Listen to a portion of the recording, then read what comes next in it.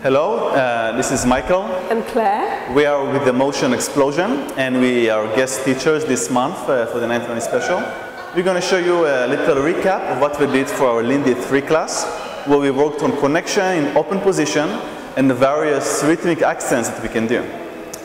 So, the very first thing that we talked about is using the floor to move, like in our other class. Whenever I do a rock step or a triple step, I want to make sure my knees are bent and that I'm pushing the floor away from me in order to move my body.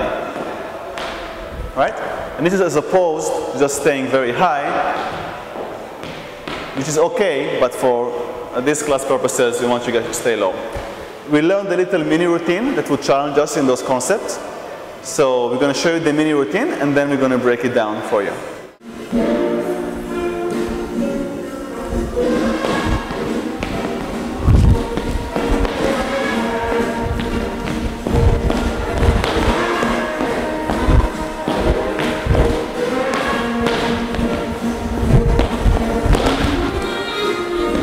So, the very first thing we did was to review the swing from close. We did it in a little different way so we can learn something out of it, and that thing was the stretching. So as you notice, when I do the swing out, I wait for the follower to turn me. So if he's stopping on the count of 4, 1, 2, 3, and 4, all I do, I step back on 5, the follower keeps traveling, and she unwinds me. And this only works because I really travel on 5 and 6. So if we do it again, 5, 6, 7, 8. I really travel, and that's what unwinds him. So in the end of the traveling, we have a very nice stretch, and we can do a swing out. We learned that for this class, for our purposes of learning the stretch, we want to start the swing out with a rock step, and stay in our places more or less on 1, 2, and travel toward each other on 3 and 4. So we're going to stretch on 1, 2. 1, 2, 3, and 4, and then we're going to finish 5, 6. On 6, my weight is here, her weight is there, and I can push to do my triple step. So I feel this because I'm applying a slight pressure on his left arm, and I feel when he's going left and right. So that's really important to feel it. Right, so the going to the sideways on 7 and 8 is all lead and follow, it's all connection based. She doesn't do her triple step because she sees me, but because she feels it with her connection. So she constantly presses her arm against my arm. So if we do it again, for open position, 5, 6, 7, 8, 1, 2, 3, and 4, 5, 6, 7, 8. I feel the connection here. The next move is the turn. We keep the connection here.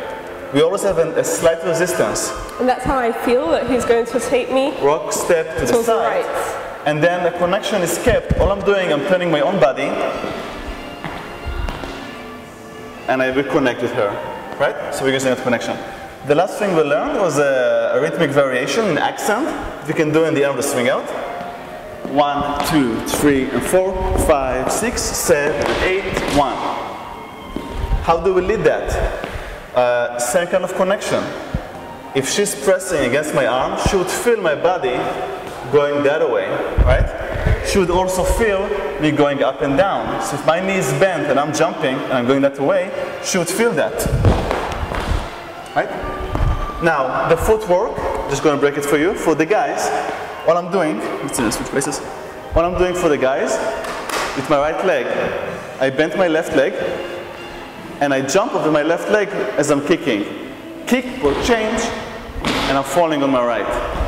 If kicking and jumping is too complicated, or if you're not ready for it yet, you can just fall on that leg, cross, and step to the same thing. So the footwork for the followers is the same thing on the other leg. We're going to go 7 and 8, 1. I'll do that again. 5, 6, 7, and 8, 1. And that was it for the Lindy 3. Right. Thank you very much, and we hope to see you again. Thank you.